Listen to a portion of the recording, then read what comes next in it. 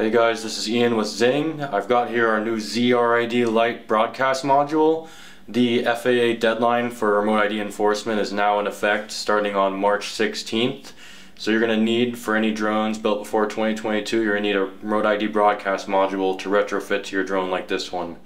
So remote ID is required for every drone pilot, whether recreational, commercial, public safety.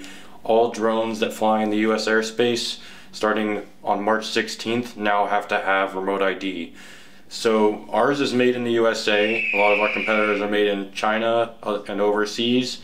Ours is very simple to set up. You basically just turn it on out of the box and you're already broadcasting and compliant. Wow. Just got to register it with the FAA Drone Zone. And then ours has a pretty good battery life, around a 5-hour battery life. So that'll get you, for most of your operations, that'll be plenty. And basically ours is available now for $99.99 online. So just go to zingdrones.shop. You can find the ZRID Lite broadcast module there, and it's one of the lowest priced ones on the market, $99.99. And you can find it today, like I said, at zingdrones.shop.